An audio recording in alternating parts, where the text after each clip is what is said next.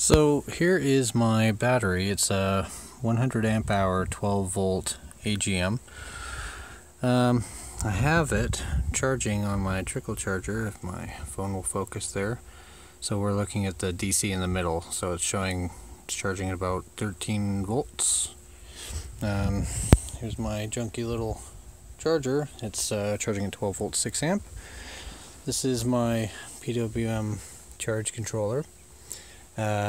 Now it's refusing to, my panels are hidden over there behind the motorhome here, has refused to charge this battery, basically saying that the panels are over voltage. And what I discovered when I hooked up my trusty multimeter was that the battery's not over voltage, it's substantially under voltage. Having sat for about a year without being charged, it dropped down to 5.6 volts, so that's very bad for the battery, but I'm hoping it will recover. There's a bit of bulging on these sides here, but we'll see what happens.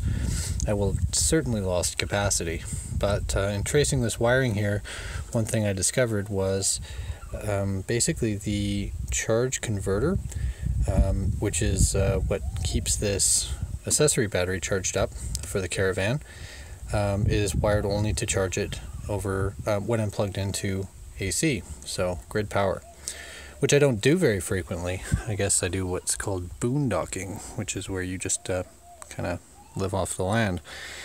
Anyway, I'll post, we'll see what happens. I'll give it a little bit here. The sun's going down, so being in the northern hemisphere, that means I've only got about 2 hours of sunlight left. Okay, so I had it sitting on the 6 amp charger there for, I don't know, 10-15 minutes. And now, if we look at the multimeter, if we can focus, I am at 14 or 15 volts. And the needle is jittering a little, but that's to be understood. It is pulse width modulation. Now if we check here, it looks like it's flickering, but actually visually it's not.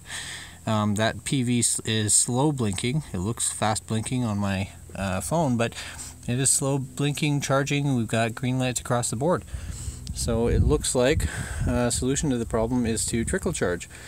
And I had another suspicion that actually I probably could have just gone straight from these panels to the battery for 15 minutes of direct sunlight if I were in a real pinch, which would put 22, I think I'm running 24 volts into the PWM, but from where it was, it probably would have worked just fine to bring that battery level up. The switch was fairly quick.